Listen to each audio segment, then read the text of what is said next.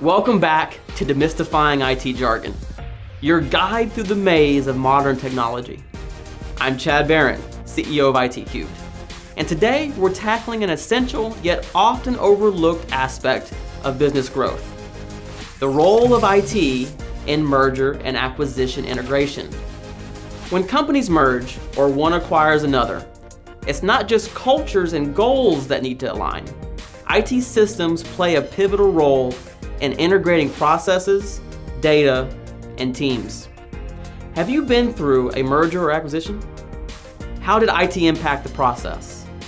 Share your insights or questions in the comments below.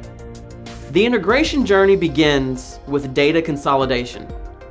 Merging databases and systems without losing critical information is like combining two unique puzzles into a coherent picture. Systems integration is the next step.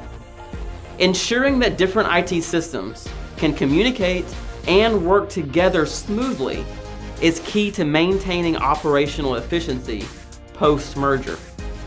Lastly, continuity of IT services is crucial. Employees need uninterrupted access to the tools and data they rely on, ensuring business operations continue seamlessly during and after the integration. Integrating IT in a merger or acquisition is a complex but crucial process.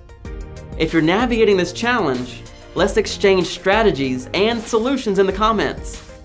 And if you're finding our series helpful, remember to hit like, subscribe, and share with your network. Looking ahead, we'll explore technology ROI for SMBs. Understanding how to calculate and maximize the return on your technology investments is vital for any business.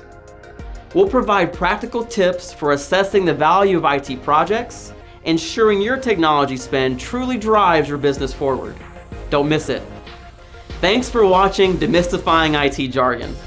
Whether you're merging, acquiring, or aiming for organic growth, IT is a cornerstone of success. I'm Chad Barron, and I can't wait to dive deeper into the world of IT with you next time. See you then.